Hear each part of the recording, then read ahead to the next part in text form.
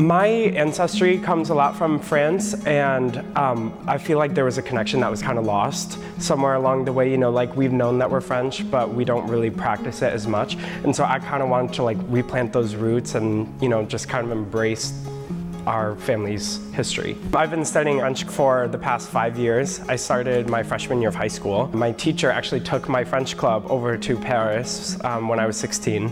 And so that was really exciting, yeah. My mom studied it for a while too, so sometimes like if my dad or my sister is annoying the one of us, then we'll just like kind of say our own little thing like, oh mon Dieu, c'est très annoying. You know, just like little things like that. It's always been fun, yeah. Last year I was in Italy. It was actually a year ago this week. It was the crazy scenario. So I was leaving London. We were on our way to Italy, and my mom had lost her headphones. And so I turned around to this man behind me. I asked him, I was like, do you speak English? And he said no. And I was like, parlez-vous anglais? Just kind of like last hope, you know, maybe he speaks French. And he's like, oui, oui, je fais. He's like, yes, I do.